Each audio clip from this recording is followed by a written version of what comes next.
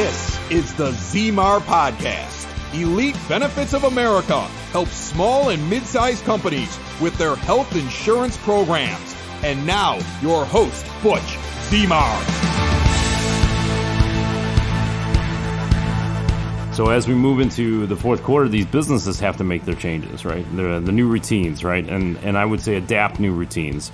The traditional routine is the renewal came in, we have 2 weeks to make a decision, and then we have to tell our employees, hey, this is what's going on. Most cases, hey, your premiums are going up by a certain percentage. They present those in some capacity, and then they have to rush to do enrollment. I know benefit firms that are large, much larger than I am, but mid-sized companies that they do their benefit package so late in the game in December, and it could be because they're busy, but most employers do this, and so come January 1st, they don't have insurance cards yet. So they switch in carriers or switch products, or maybe it's the same exact health plans, but a family decides they're going to move to a different health plan for that year. They got to wait for the new insurance card. And it's always somebody's luck, dumb luck, that they have an emergency room visit or somebody gets sick the weekend of January 1st, and they don't have anything. So change the routine. I've talked to at least half of my clients for the January renewals already. If you have not touched base with your current broker, shame on them, but I would reach out to them and see what opportunities you are. Unfortunately, some of the smaller groups, they don't really have much of an option, but even like yesterday, or this week rather, so it was a couple days ago, I took a quick visit to one of the clients. They were one employee on the plan, just one, and I stopped by. It was on a way to another meeting, and I stopped by, and there was not a whole lot they could do, but at least I made the touch. They weren't looking to make any changes. They just said, okay, all right, well, at least I know what the impact's going to be. But I already gave them the expectations early on of what we're seeing throughout the year. So even just for one employee, and it's hard to do that because there's not enough revenue, but it's just about the touches. I was on my way anyways. It didn't cost me anything to pull in a parking lot, walk in the door, say hi to them, and then drop off the renewal, have a 10-minute conversation with them, and on away I go. And let's talk about some of these new routines that you should do. So the first thing I think you need to do for a new routine is look at technology. There's so many small, mid-sized companies out there not embracing technology. I tell you, it's a pain in the butt to get started, but I tell you, once it's there, it makes everything so much smoother, not only for us as the broker, but as the employer. New hires, terminations, the list goes on. It'll save you time and time over and over again. On one of the episodes, in the past episodes, we did a cost analysis, how many hours that's going to save HR. Even if you had multiple HR or office managers to handle this, how much time that, and I still think I'm going by memory, but it was going to save you like $20,000 a year on bigger companies. On smaller companies, it could be $2,000 worth of wages and time. And then also look at payroll integration. I know a lot of small and mid-sized companies. We have employers that have 100 employees and they're still using Intuit. No offense to Intuit, but I tell you, it's a small business product and it's a good segue to actually get up and running. Makes it super simple, but I tell you, when you get to a certain point, they don't integrate. They're starting to compete with us. They're trying to enroll in benefits because that's what the competitor payroll companies are doing. And we're going to talk about that because I got a small case study of what happened in the last couple of weeks on payroll company trying to do benefits. But so payroll integration, because now if the systems communicate with each other, you don't have to have multiple systems for onboarding or termination. You could have an employee log into a system. In fact, we have one system that it's only one login. That's it. And so other systems are two logins, but they communicate with each other. So if you terminate in the benefits, it terminates in payroll. If you terminate in payroll, it terminates the benefits. So if you do onboarding on one end, it sends a feed to another. So like if you do payroll integrate, do the payroll setup and enter the employee, it does actually set up the account to a certain degree with the benefit side, but they don't enroll in benefits. They're going to have to log in and do that. But at least they communicate and save you a little bit of time, so you don't have to go to 5 different places to terminate. I tell you, if you offer a medical plan, a dental, a vision, a life insurance, maybe even a short-term disability, and let's just say they're all with different companies, well, that's 5 terminations or 5 onboarding processes you have to make. So streamlining it will just save you time. It'll free up a whole bunch of other stuff. I'm telling you, start now. I would say move your employees to the technology now. So outside the renewal, you have now let's set up the technology now. And that way, when we go to open enrollment, everything will be set up, and then they'll all get login and passwords, and they can all do it online, and then we can see who hasn't filled it out. And so whereas when you do paper, sure, you have to count all the paper, you have to do a tally, you have to probably make an inventory list of all the employees that turned it in or didn't turn it in. And then not only that, you have to make sure that the forms are all completed correctly. Whereas if you do technology, it's already there. So medical renewals are definitely dreadful. So when the renewal comes out, and if this is the first time you're hearing it, medical renewals hit the streets for January 1st, sometime in October, usually late October. So there's an excuse of waiting until December to visit the renewal, both on the broker side and the employer side. I feel like it's hogwash. Small employers, especially under 25 employees, should have that knocked out by mid-November. I mean, maybe even November 1st, you should be ready to rock and roll. Yeah, it's 2 months out, but I'm telling you, just get it done. Do the open enrollment in November, head into the holiday seasons when they have their new insurance cards in their pocket for January 1st. Just going to make things a lot easier for everybody. But traditionally what happens is the broker throws the renewal at you maybe 30 days out. In some cases, because there's a big insurance company in the state of Illinois that has certain restrictions on making plan changes, and they have a window you can do it. They're the only ones that do it. They're horrible at that process. But if it's not within that window, then you can't make any changes. So it kind of forces you to do the renewal and get stuck with the same plans, which in a lot of cases, a lot of employers don't want to make any changes. Too many changes for the employees makes vulnerability with the employee base, and then it creates turnover. So they don't want to change plans all the time, or even every couple of years. It just changes too much. So the increases are there. There's no resolution typically. We complain in a room that healthcare costs so much, and there's many reasons behind it. Everybody combats the wrong reasons, and we can discuss those on different podcasts, and I've talked about it on previous podcasts. Sometimes, especially on dental and vision and sometimes life insurance products, if there's increases, the broker could go back and negotiate, kind of earn their commissions, and then they get 3% savings. Sometimes in the medical side, you could do that too, based on claim history, but it's definitely a challenge, and the agent looks like a hero because they save 3%, but we don't know if we're right on the right platform. There's a lot of loyalty with insurance brokers out there. The average age is over 60. Some of them are old school and they won't look at other opportunities or other programs that might be able to work. Affordable Care Act plans you cannot negotiate. So if you're under 50 employees, most likely if you're on a big name insurance company, you're probably on an Affordable Care Act plan. And they're all age rated to some degree. They may do composite, they blend the ages together, but those are the rates based on the age. There's nothing we can do. And so a lot of the increases each year are based on an age. Everybody ages up every year. So if you got a 10% increase, well, everybody just got older in your employee base. And so you have to take that in consideration. There's no negotiations with Affordable Care Act plans. The sooner that you can move away from an Affordable Care Act plan or a traditional plan, so even if you're on a grandfather plan, the better. You have more control. Sure, if you want somebody else to take care of everything, then stay on an Affordable Care Act plan, pay the higher money. Don't see any of the details because they're hiding everything from you. Administrative fees, our commissions are now being disclosed, and so that's out of the puzzle now, but all the administrative fees, the profits, how much claims are being done on an Affordable Care Act plan, they don't have to send it to you.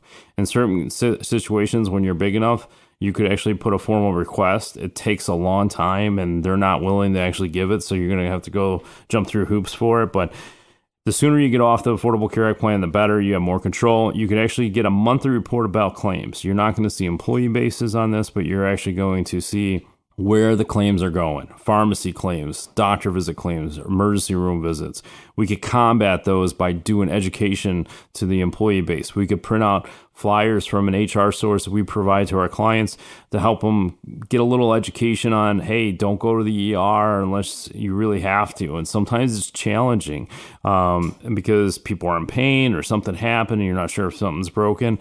And so you really have to use some good judgment before you go run in the ER, but we can educate them on. They think that's the only rite of passage to get health care when something happens suddenly. It's not. You can go to urgent care. And I tell you, if something's bad enough, urgent care is going to call an ambulance and get you to the hospital anyways. And so it's not like you're not going to get access to quality care. In fact, in some cases, if you do the right homework and put together the right employee benefit plan, so you need to provide enough time to do this, but you could actually put together and get access to better health care. And it may not be the guy down the street or the hospital down the street. And just because they have a big name in Chicago doesn't mean that they're the best quality facility to actually go to for what you're looking for.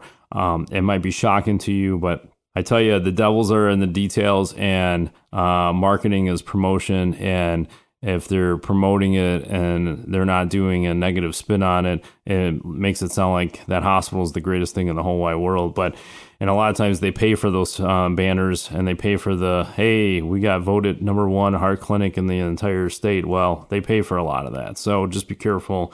But we can get into that on another podcast.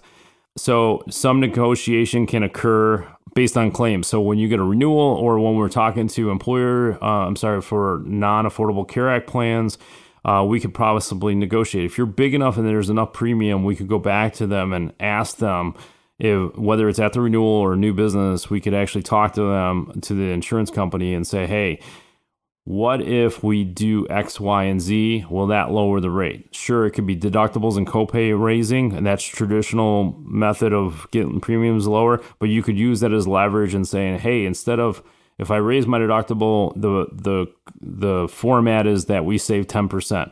Well, if we raise the deductible and we're paying all this premium, can you do 15%? And in some cases they will, some cases they won't, but you can negotiate more. You could implement other programs such as direct primary care or zero cost urgent care or immediate care to the employees. And if you do this, you might be able to lower your premiums because you're giving the employees a financial incentive to do something else for better outcomes. And so another thing you do is implement those incentivized programs for employees to make better decisions. So direct primary care is one. It could be zero cost facilities, surgical facilities, urgent care, immediate care. And so this is changing up your routine from your normal one. Instead of just collecting the renewal and having a summary that you never read through, you need to dive into it to see if you could get some cost savings, especially those CFOs out there and those HR managers for mid-market companies, 2, 3, 4, 500 employees, because you guys are small enough still that you don't have enough bandwidth or buying power to do other products, other things. And so sometimes it's easier just to take the renewal and then you work on sales department to increase sales to cover it up. There's a lot of other ways we could do this, and it's just changing your routine and how you handle the renewal. You could also implement a claims advocacy program for your employees. This gives advice on how to navigate the system and get access to better quality care. There are tools out there to actually look at how the grading factor is for each one of the doctors. You could actually look up and see if there's pending lawsuits against certain doctors. You may be surprised with this report. And so, as well as maybe you could find out different facilities that are smaller that actually have higher ratings. They have better outcomes, faster recovery times. But you won't know that without implementing a program. When the claims start coming in, how do they handle the claims? It can be overwhelming. So you could have an advocacy program put in place to help them handle that, maybe negotiate things or what an average cost is. Providers will take advantage at claim time, especially the bigger claims. We had a guest on our podcast that talked about claims. He wrote a book called Never Pay the First Bill. Fantastic guy. He brought up a case study that they sued a doctor or a provider, a big hospital in Texas, because they were saying that they were supposed to be billed a certain way. His argument is saying that no, it's not allowed. It went to court. The judge sided with the patient, and in fact, they eliminated the bill or something like that. You have to go back to that podcast and listen to it. But I'm just saying that providers take advantage of things to try to get more money, and there's no checks and balances because they lobby. That's why there's lawsuits tying up transparency. So you're supposed to get a menu board like McDonald's when you walk into the hospital. You know exactly what your cost is up front. But facilities are suing for that and tying it up in court because they don't want you to know. If you own a business, Elite Benefits of America wants to remind you that health insurance open enrollments are either happening now or coming very quickly. And this is the time to review and implement a healthcare plan to make or keep you as the employer of choice. Deadlines for open enrollment range between November 1st and January 1st. Get ahead of the curve. The Small Business Special Enrollment Period, part of the Affordable Care Act, now allows employers with 49 employees and under to offer health benefits without contributing a dime to the employee plan. Help your employees save money on taxes with health insurance they're already paying for with their hard-earned dollars. Butch Zemar from Elite Benefits of America wants you to reach out to him today. Visit elitebenefits.net or call 708-535-3006. So let's talk about new routines. We just went through some of the areas that you could be due, but none of this is new. It's probably new for you, but none of it's new. You're not the first one to go down this path. But let's make some small changes. So let's go through a checklist and let's find areas that are super easy for you to tackle right away ahead of the renewal and then into the renewal. Maybe you can't move away from an Affordable Care Act plan now, but you could start the process, because every single year, if you keep going through the process, eventually you're going to move out of there. And then, especially if you're a growing company, and then once you get into that platform, there's still going to be increases on those plans. But we have companies that we moved to a level funded plan 3 or 4 years ago, and they've gotten increases every single year on the level funded, so that doesn't go away. But they're still lower than the premium than they were 4 years ago, and so that says a lot. So premiums will go up. We can't stop that, but how you control it and where the benchmark is definitely the difference. You could look at your employee benefits plan a little bit differently. Instead of just waiting 2 weeks before the renewal and do a quasi 3-day open enrollment, it's really a train wreck at that point. And so look at it just a little bit different. Go figure out where you stand in all these areas that we already discussed. You go to our website, there's a scorecard on there. If you actually go to elitebenefits.net/scorecard, you could actually fill in your own numbers. We'll have a brief conversation with no obligation, and I'll give you a report and show you where those areas that you could just, have some improvement. Again, elitebenefits.net. It's not .com, but .net/scorecard. Couple case studies here. So through payroll companies, we just had a situation where we had a big payroll company with this employer. We provided the benefits. Again, just because they're big doesn't mean they do it right. And so we had a payroll issue with syncing up correctly with for the deductions for the employee. Our calculations were different. We were using a Ben admin system. Their calculations were off compared to payroll. Payroll kept saying it was us. It was this he said, she said thing. We spent several hours trying to figure out, okay, where is the problem here? Because, we're vulnerable too. There are times, and we did find actually in the Ben admin system, something was set up incorrectly. It didn't have an impact on the payroll, but it helped us fix the problem. So we're willing to fix those issues. So after spending a couple hours on it, we verified that the payroll deductions were wrong from the payroll side. And not only did we verify that, we actually put it in a spreadsheet so they can understand it and actually see the differences and why it was there.